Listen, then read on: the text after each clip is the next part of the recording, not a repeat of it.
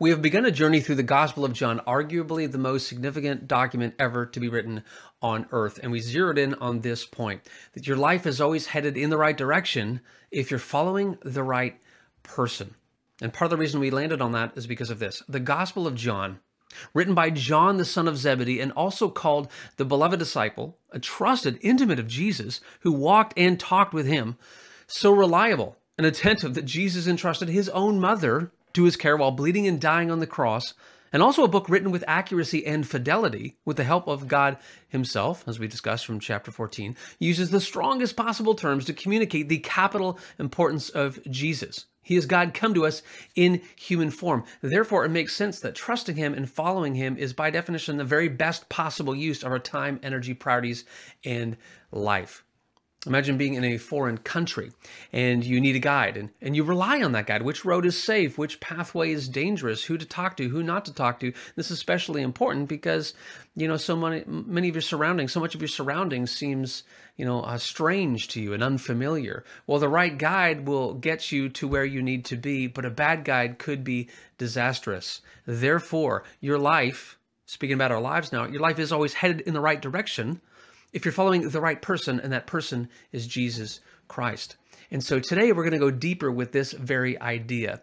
We're going to look at what it means and why it matters that you are adopted as an actual child of God.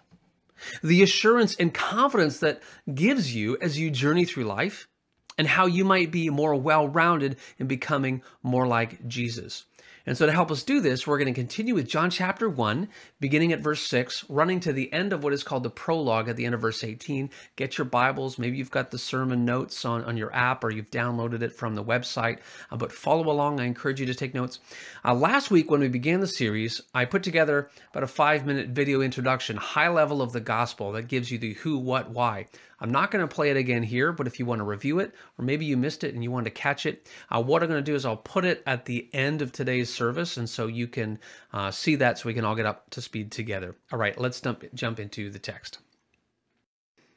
We're going to pick it up at John 1, beginning at verse 6, and I'm reading from the New International Version translation. There was a man sent from God whose name was John.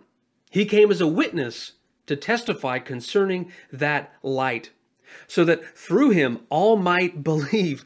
He himself was not the light. He came only as a witness to the light. Okay, let's pause on there for a second. So a couple things are happening. In the first 5 verses from last week, we heard a lot about the Word of God. And we know, because we tracked forward to verse 14, that Word is Jesus. He is the message, mind, and mission of God. And so here in verse 6, it shifts to John, who we will learn is John the Baptist. Now, what about John? Well, John came as to testify to the light. Now, what is the light? Well, that's the life that is in Jesus, and in fact, in all humankind, and we learn in those first 5 verses.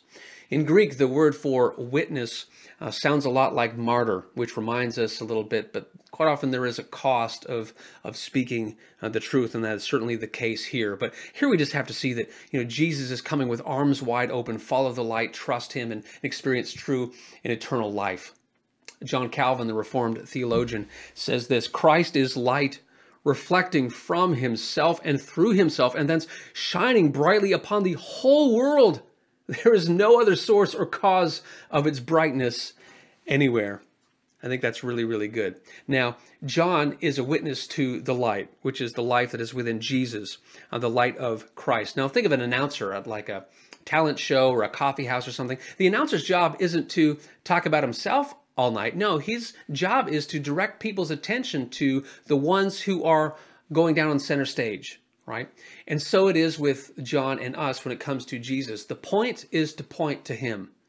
The point is to point to him. Continuing at verse 9, the true light that gives light to everyone was coming into the world. He was in the world, and though the world was made through him, the world did not recognize him. He came to that which was his own, but his own did not receive him. Yet to all who did receive him, to those who believed in his name, he gave the right to become children of God. Children born not of natural descent, nor of human decision or a husband's will, but born of God.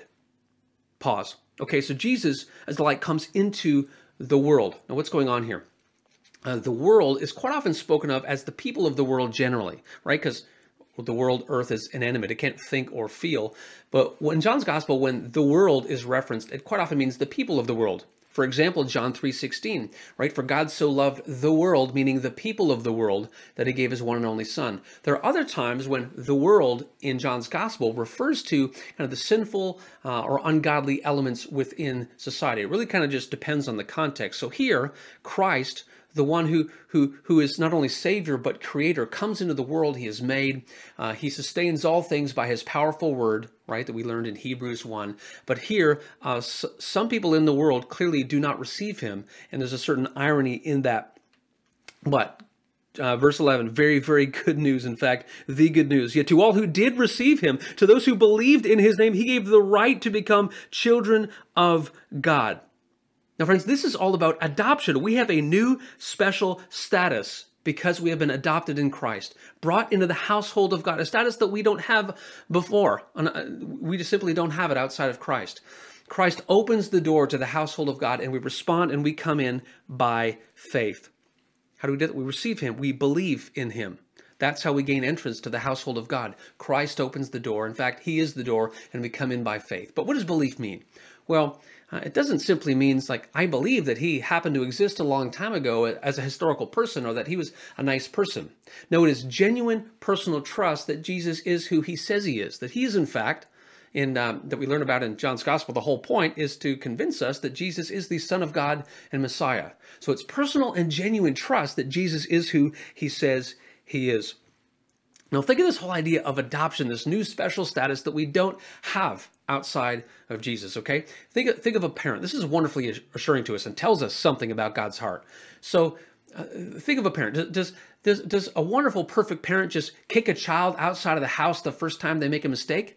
No, of course not. Does the level of love that this perfect parent have for a child fluctuate day to day based on how good they do at something, how bad they do at something? No. It is so consistent. Why? Because they have taken this initiative to love and to choose this child and to welcome them into their house. It is so amazing. And that's so incredible.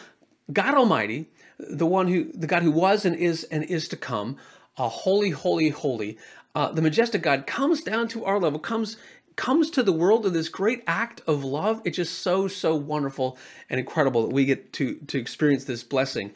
God coming to us in Jesus is the greatest expression of love in the history of planet Earth, okay? But God chooses us. The initiative is with him.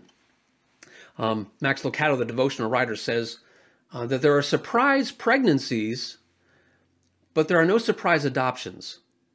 Surprise pregnancies, but no surprise adoptions. I get what he's saying. He's getting at the fact that this is God's initiative to us. He recalls a story one time of being in Brazil, and there's a lady named D.N.A, and she died, and he was at her funeral, and people were packed in. And up beside the coffin, there's this woman named Carmelita.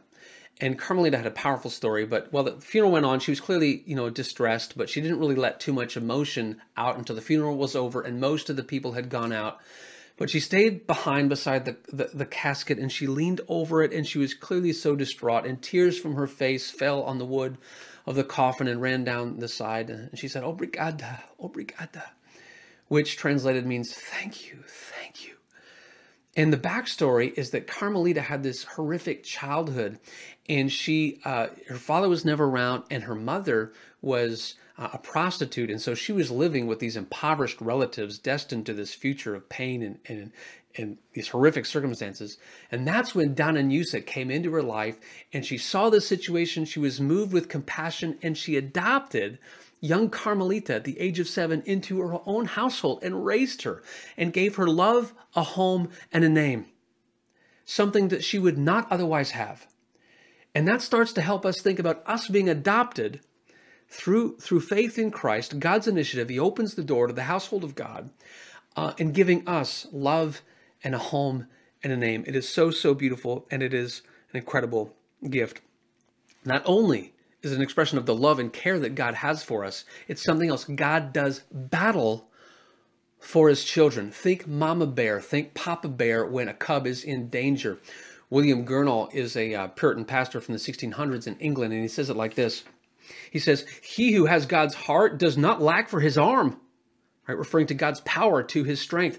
He's talking about how God fights for his children, right? Quote, can you imagine the love God has for a child he has carried so long in the womb of his eternal purpose? When God defends you, he also defends himself. I love that. When God defends you, he also defends himself. Why? Because we are from his very household. Thanks be to God. How awesome is that? Continuing with the next verse, verse 14, the word, right? Meaning Jesus. The word Jesus, the mind, message, and mission of God. The word became flesh and made his dwelling among us. We have seen his glory, the glory of the one and only Son who came from the Father, full of grace and truth. Grace and truth. Pause. This is what theologians call the incarnation. God coming to us in human form. In his rendering of the Bible, called the Message, Eugene Peterson, and we should note that, by the way, it's not a translation of the Bible, it's an approximate rendering. Eugene Peterson translates verse 14 like this: the word became flesh and blood and moved into the neighborhood. And moved into the neighborhood. I love that. That speaks to something about what is going on here. And these are such incredible implications. The God of the universe coming to us, this great, mind-blowing, world-changing expression of his love for broken, sinful people like you and me. That's amazing. But also in verse 14, we learn more about Jesus, right? We beheld his glory, the glory of the one and only Son, who came from the Father, full of what? Grace and truth. Grace and truth. These are attributes and characteristics of God himself, perfectly on display in Jesus, because Jesus is God come to us in human form. But let's think about what those words mean, because we use them a lot, but we might not reflect totally on what they mean. First, grace. We say grace, we sing about amazing grace. We did so earlier in today's service. We call people gracious, right? What does it mean? Grace really is generosity we don't deserve. It's generosity we don't deserve. So maybe a comparison would help, and I've used a similar comparison before. So justice is getting exactly what you deserve, tit for tat.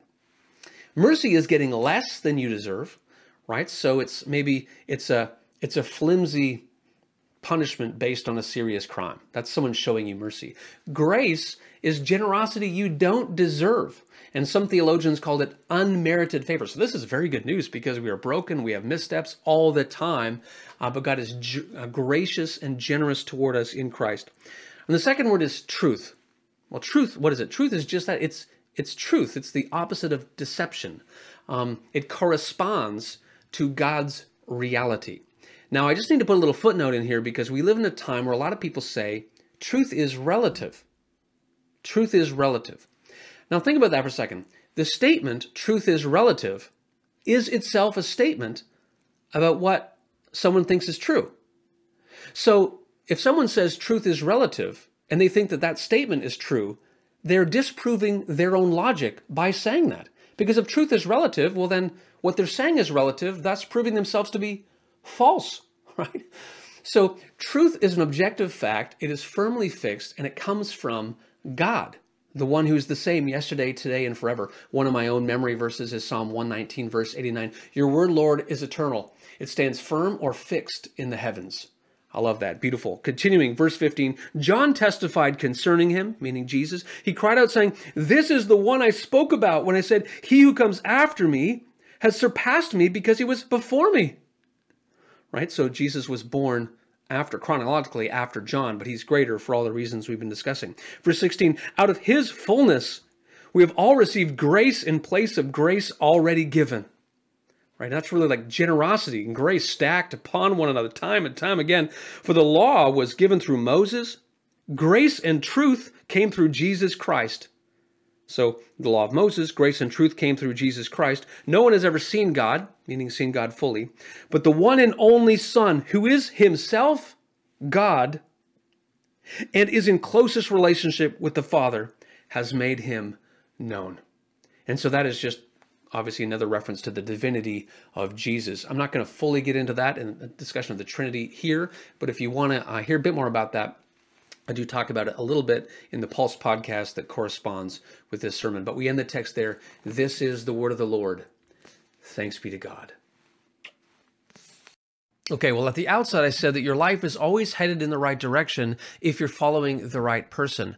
I also said that we're going to take a closer look at that further by asking what it means and why it matters that you are adopted as a child of God, as an actual child of God. Next, the assurance and confidence that that gives you as you journey through life. And then how you might be more well-rounded in becoming more like Jesus. Well, as you think through that, consider this AAA formula. Adoption equals assurance plus action. Okay? Adoption equals assurance plus action. All right. Let me parse that out a little bit. First, adoption. My guess is that most of us actually undervalue the significance of what it means to be adopted by God. So perhaps we think that, well, all people are sort of God's children because, well, we're all made in his image in, Genesis 1:27, and we trace back to common, lineage and parents. And so we downplay or misunderstand what it means that we actually have a special privileged status as adopted children of God, something that outside of Christ we would otherwise not have. A homeless person in Manhattan who used to be treated very poorly. He lived close to the fish market, so that certainly didn't help things very much. And so he preferred to kind of be away from people and spend time down by the wharf, and he slept in a dumpster, on the wharf behind the dumpster. And he would get his food from that, whether it be things tossed out from local restaurants the night before, whether it be some fries, whether it be a pizza crust, or sometimes maybe a little wedge of cheesecake if he could stomach it.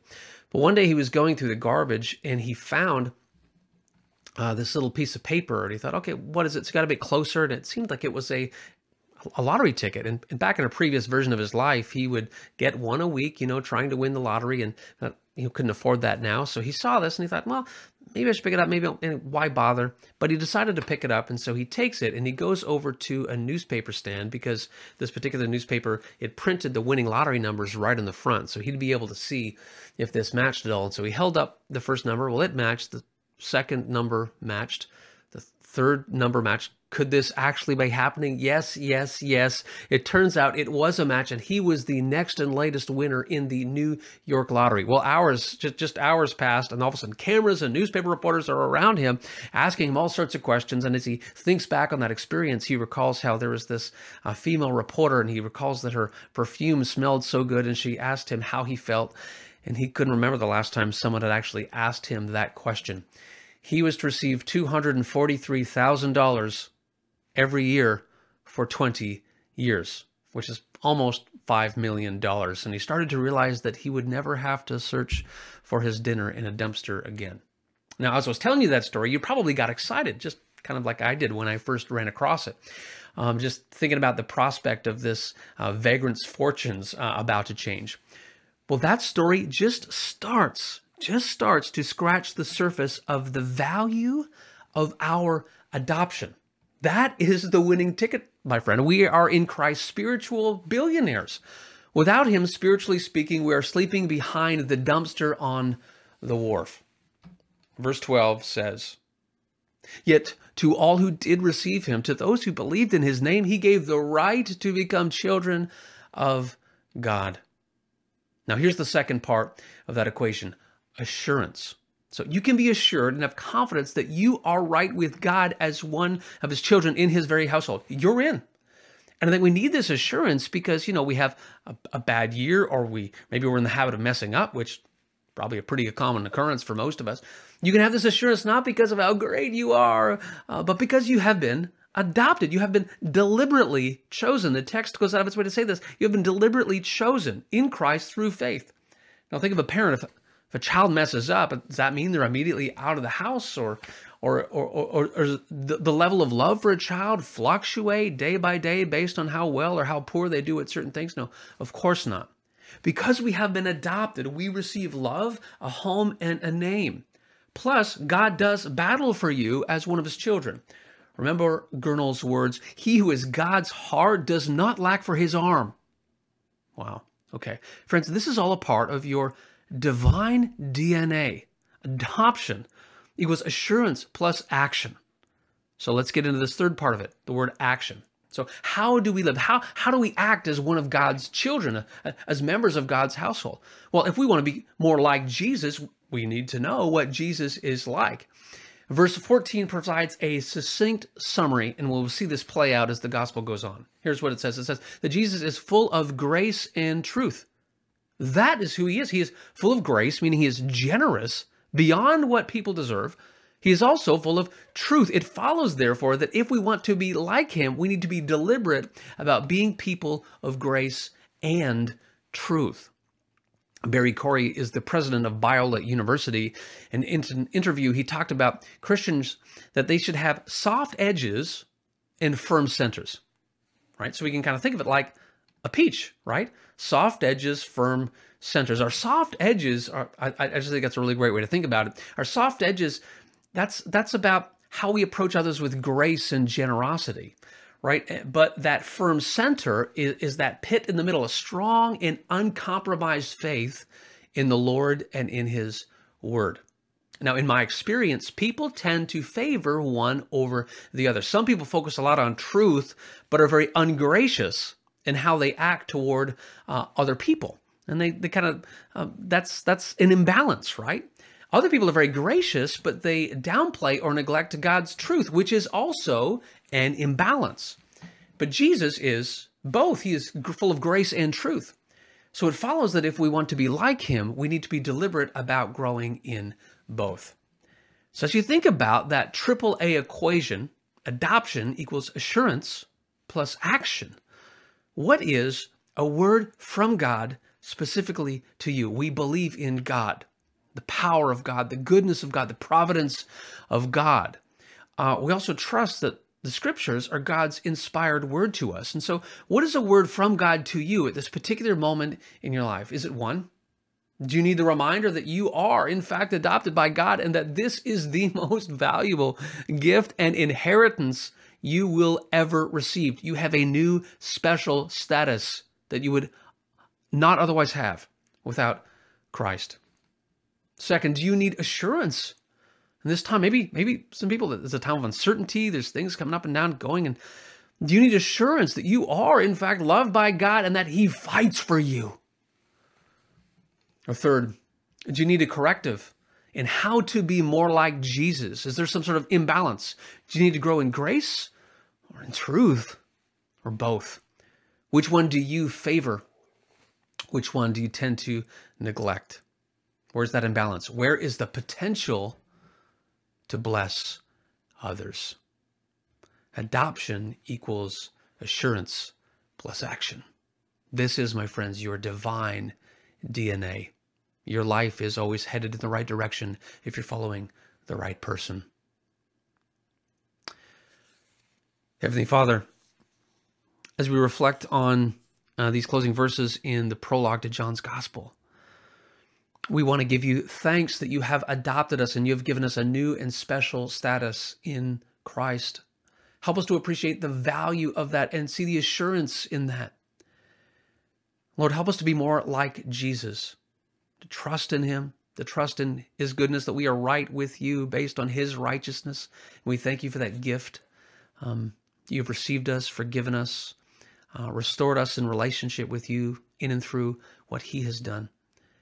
Help us to look within ourselves. Where do we need to grow in either grace or truth? What have we neglected? Where is the imbalance?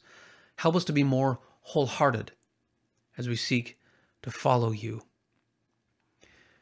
Lord, we ask and pray all these things in the name of our risen Redeemer, Jesus Christ. Amen.